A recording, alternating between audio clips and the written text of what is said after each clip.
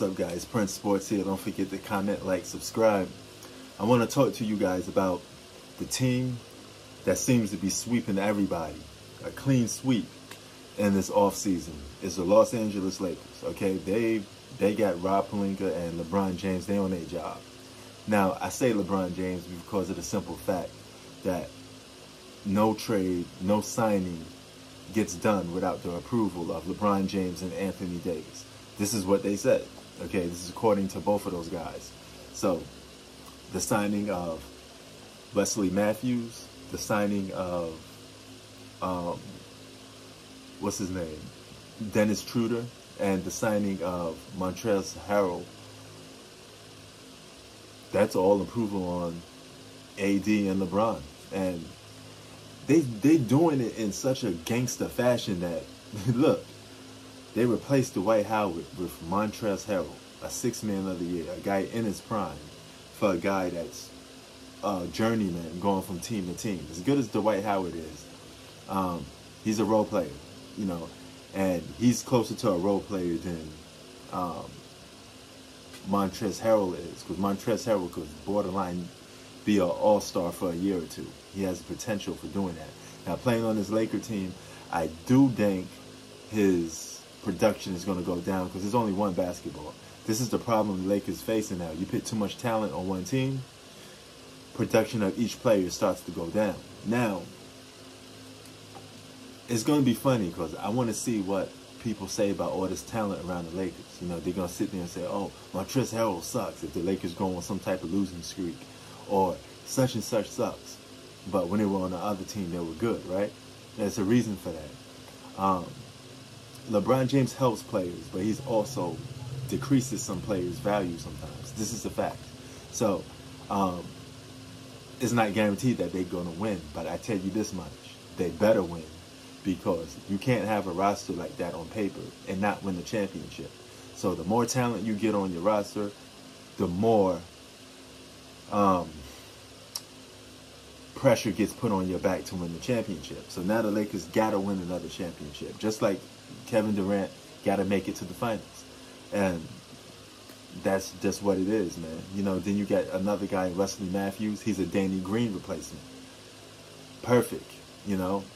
Does the same thing, but he's a better defensive player. Dennis Schroeder is a huge upgrade from Rajon Rondo. Even though Rajon Rondo shows up in the playoffs, Dennis Schroeder shows up in playoffs and the regular season because he's young and he's in his prime. Lakers got 2 of the top 3 sixth man of the year nominations, okay, nominees, so to speak, on one team. This reminds you of the Los Angeles Clippers. They had Lou Williams and Montrezl Harrell, 2 sixth man of the year candidates on one team. So now the Lakers are improving their bench. But if you ask me, they should start Dennis Schroeder. There's no need to have all that firepower off the bench. And keep in mind, Kyle Kuzma is still there. So the Lakers are stacked. You know, they could potentially re-sign the KCPs of the world, things of that nature. You know, they're definitely a stacked team.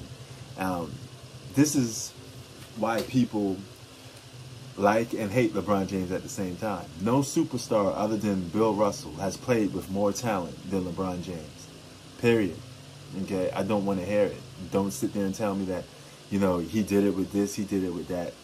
Jordan never had that amount of talent that LeBron James had around him.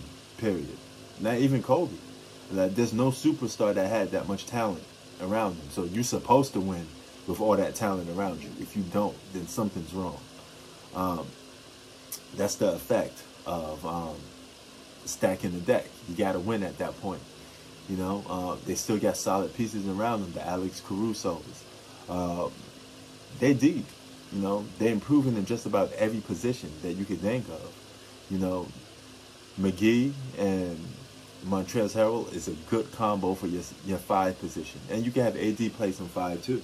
You know, because he did it sometimes. So they got enough bigs. Now they got to go out and get some perimeter players. And the one perimeter player that's rumored to be on their team or coming to their team is Bogdan Bogdanovic. If you get him, Lord have mercy, you have another guy, a 20-plus point scorer on your team. You know how many double-digit players are now on the Lakers team? They could potentially win a championship with 11 to 12 double-digit guys on their team. That's borderline all-stars, former all-stars, you name it. And that's just more talent LeBron James is playing with. So I don't want to hear no excuses. This guy missed this shot. This guy sucks. They should have traded this guy. No. These guys are great players. Okay?